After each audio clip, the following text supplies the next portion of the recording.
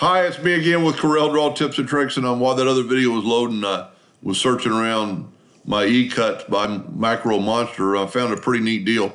If you had a bunch of 6-inch squares inside of Corel to make them to be all 4s, you would have to have your ratio locked, and you would have to go 4 and make them one at a time. But inside of E-Cuts, you can select them all and go right here to reference scale, and I'm going to change my 6-inch original size to 4-inch. Now each one of these is 4 inches, and it did it all the same at the same time. That can be pretty beneficial. You know, same thing if you want to change it.